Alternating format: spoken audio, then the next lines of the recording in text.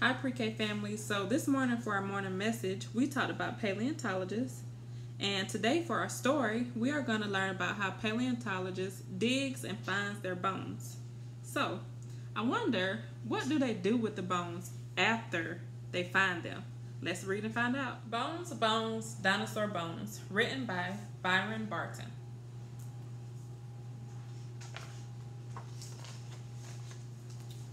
Bones, bones, we look for bones.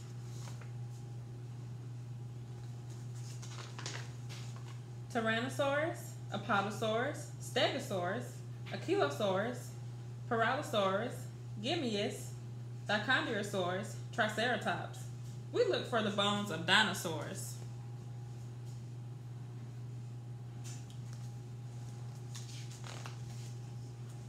We find them.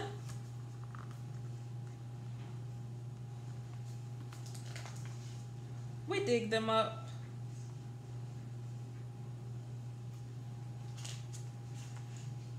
We wrap them and pack them.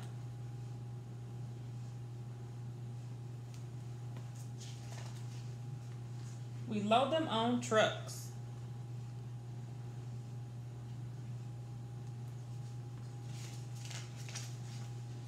We have the bones of dinosaurs.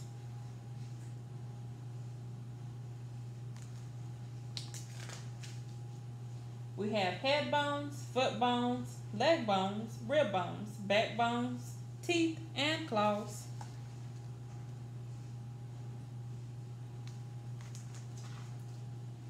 We put the claws on the foot bones and the foot bones on the leg bones.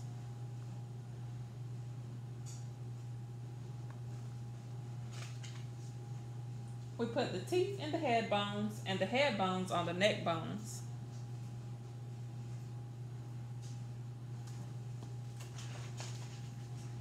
We put the rib bones on the back bones.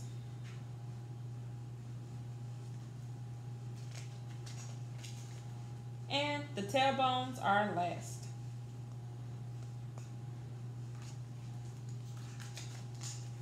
These are the bones of a Tyrannosaurus rex.